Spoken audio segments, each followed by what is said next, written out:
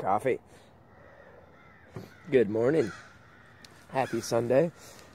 These crows are just super happy that I'm out here. They're real mad at me right now. Something.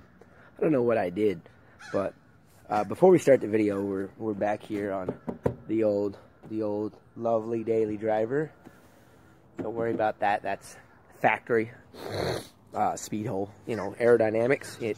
Wind flows in and it helps. It's fine.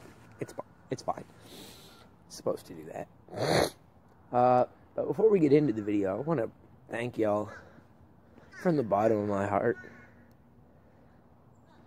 Y'all gave me 75 views on that last video.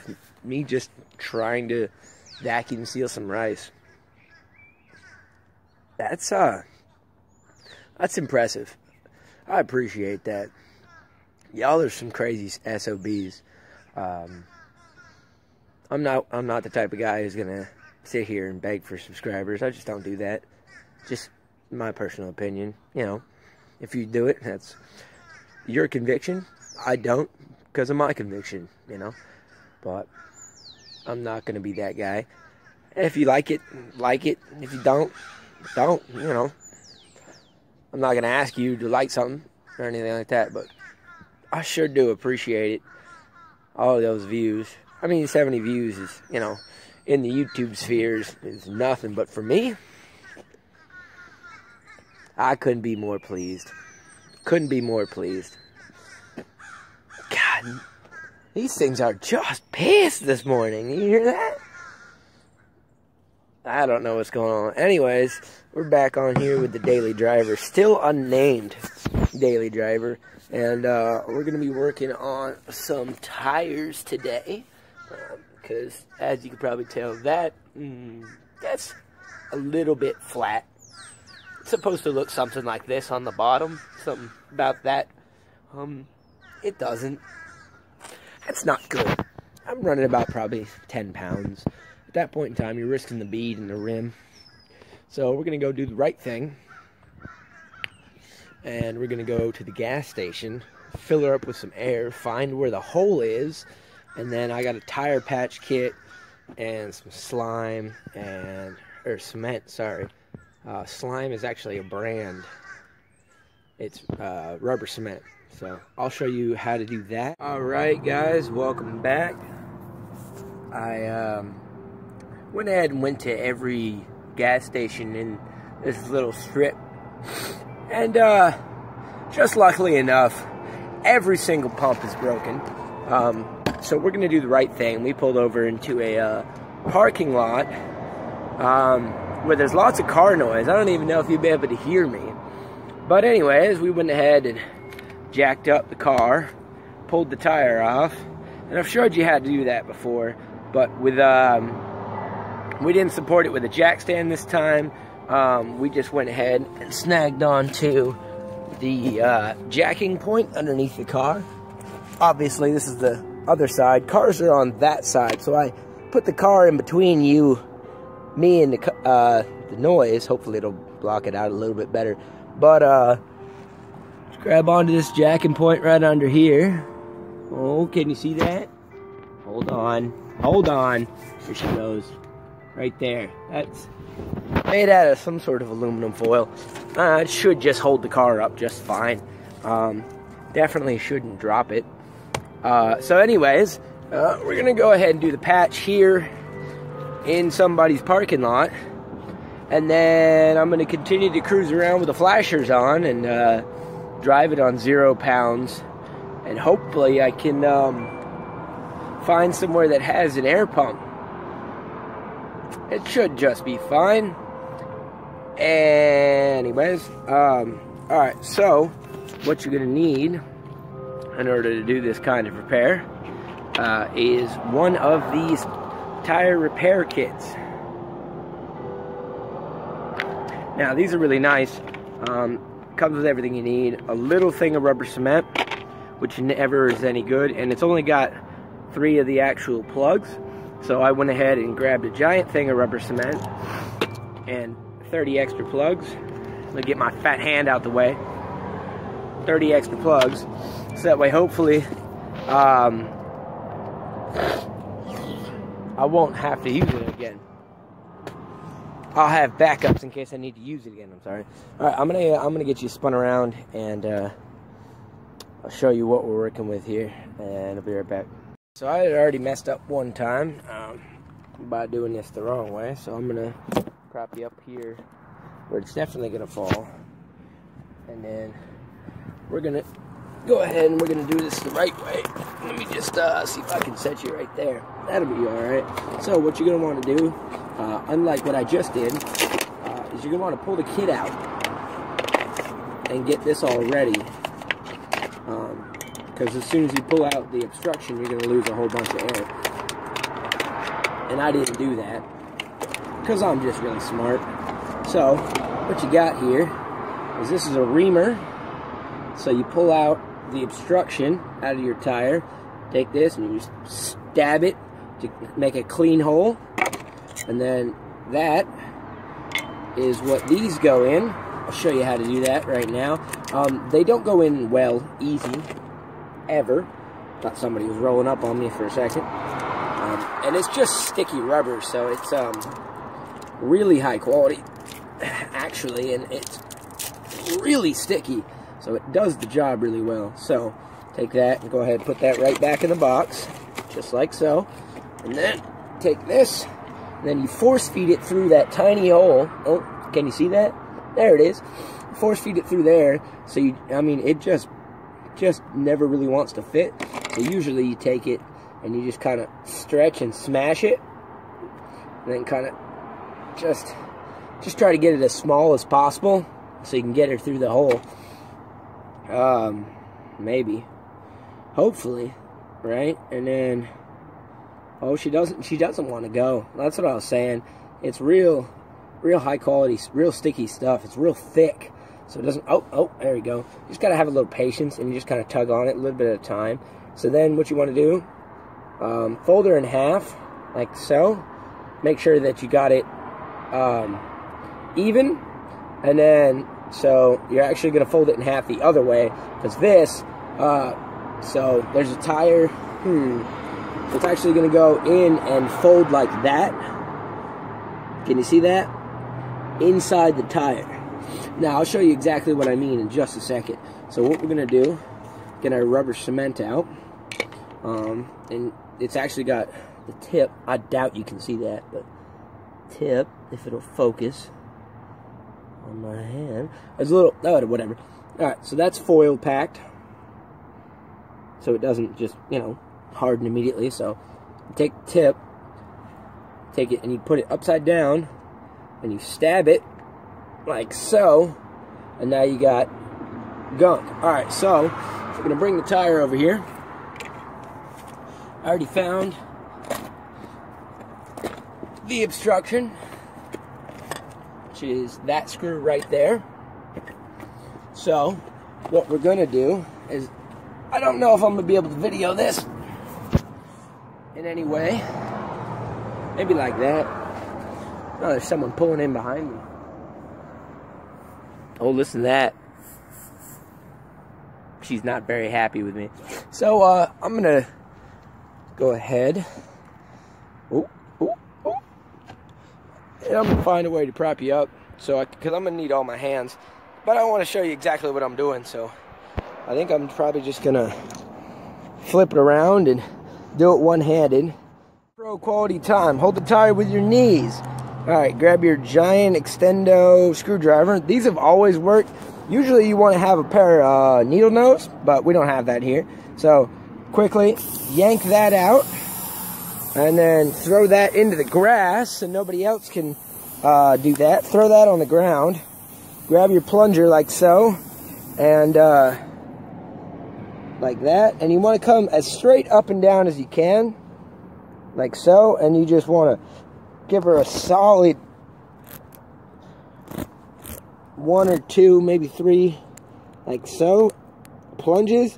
And that's just clearing out the hole. Then you want to pick up the rubber cement that you just dropped all over the floor. Take that on that patch tube, and you're going to want to coat both sides See if I can do this with the camera. Oh yeah, quality. And then also get some in the hole like so.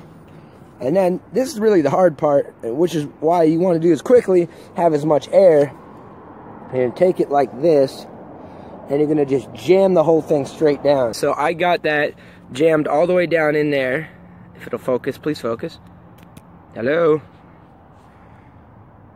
Alright, she don't want to focus. I apologize for that. Alright, so I got that jammed all the way down in there. Now, you just want to grab this firmly and just yank. Because you don't want to pull that rubber out. You just want to pull this out. So I'm going to go ahead and just like so. Now the rubber is still hanging on like so. What I like to do, just to be sure, is I want to coat it in some more rubber cement. And she still won't focus. Junk. You go ahead and just give her some rubber cement all the way around. So she'll seal, and then put that on back down over here. Go ahead, put the cap back on it. You guys are real troopers if you're sticking around for this kind of content. Oh man, I am so skilled. There we go. Oh geez, hold on, gotta put you down. All right, so that's pretty much it. You want to have it patch like that, and then you want to coat it with cement, so that way it'll keep it nice and secure. And then we're going to go ahead and we're going to give that a minute or two to cure, throw it back on the car. Then, I guess, we're going to go ahead and try to drive her to the station. I don't know. This video is going to be fun to edit. It's just a whole bunch of junk.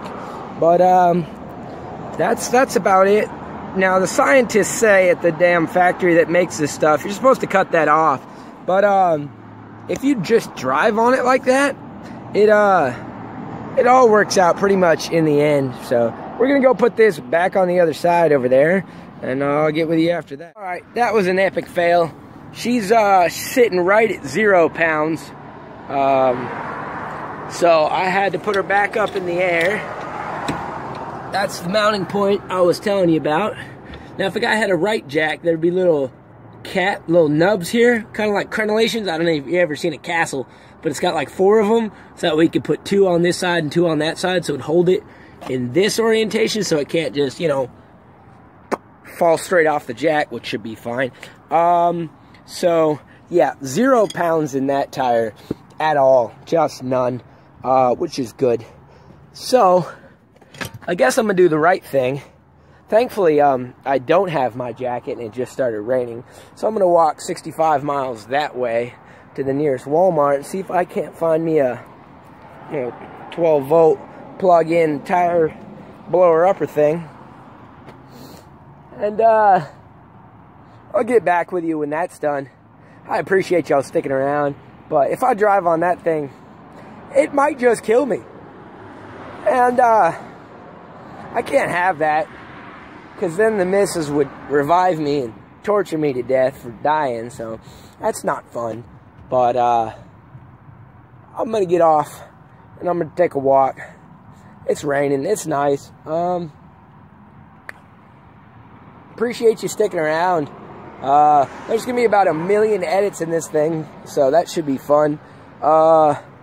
Just high quality, the highest of quality known to man. And I appreciate you sticking around. Alright, I will be back once I get back from the Walmart. I head to the Walmart and picked up the cheapest one they had.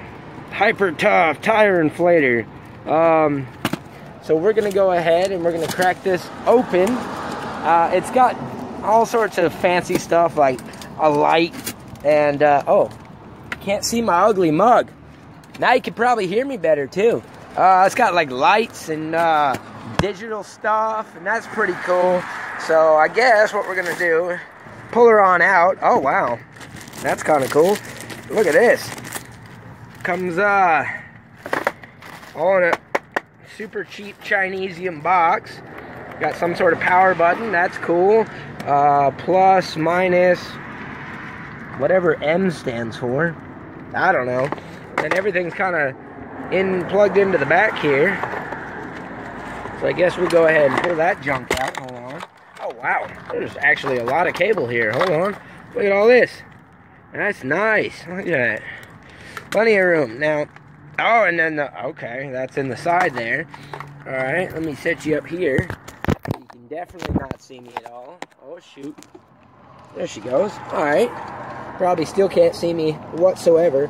Eventually, I'm probably going to get some sort of fancy HD camera that has like mounting and stuff like that, but that's just way out of my price range right now. So, you know, if you guys just stick around with this garbage, I'll just surely appreciate it. Eventually, maybe we'll get something fancy. Alright, so that goes in there. Wow, holy crap. Look at this. That's at least 7 feet right there. So that should be fine. Pardon the mess. I work and live in this vehicle. So if you I just apologize. I'm just gonna go ahead and apologize in advance for that. It smells real nice, you know, it's got that new plastic smell, so that's cool. Plug that on into that. And oh yeah. I am just the greatest cameraman. Alright, put that on accessory. And would you look at that? We just have blue lights. I don't know. Oh, hold on. You see that? Ooh. Brightness just got all funky on me. Hold on. Alright, 0 PSI. We want to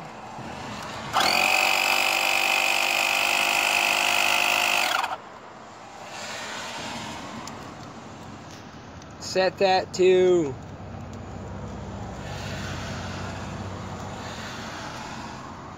35. 35. Alright. It's got a light that, well, it's pretty dim.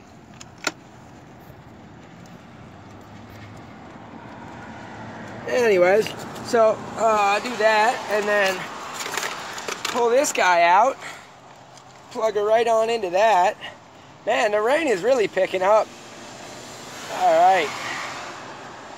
Screw it right on into that. And then theoretically, you just press the button. And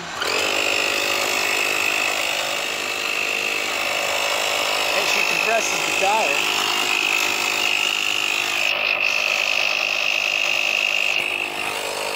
PSI is not good to run a tire on. No, sir.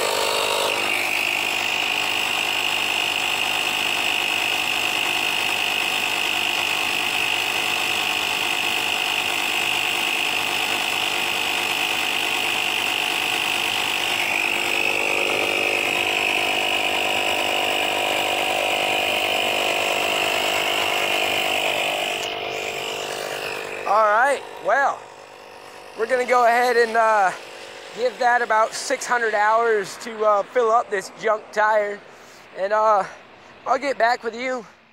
We are back at the house. Pro tip, make sure that you definitely just finger tighten your lug nuts before you get on the highway. So that way it almost rattles the wheel completely off the vehicle. So that way you don't even have to worry about making sure the patch works.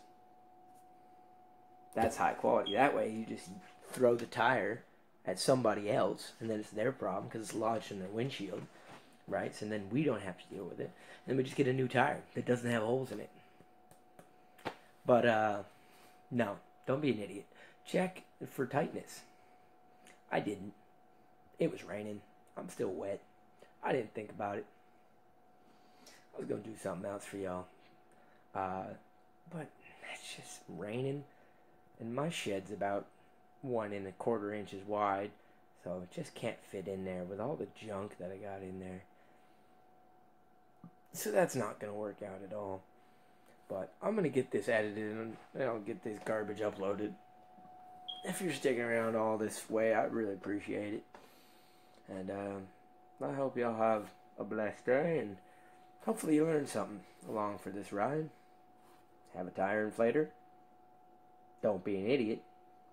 And maybe get a cameraman, woman, person. Doesn't really matter. Somebody who can operate the video device while you try to operate everything else. Definitely would make things easier. Or tripod. Tripod would be pretty cool. Maybe I'm getting one for Christmas. I've heard tell that I might be getting one for Christmas. That'd be pretty cool. Either way, I'll talk to y'all later. I'll see you in the next one, and hopefully you enjoyed. And have a good day.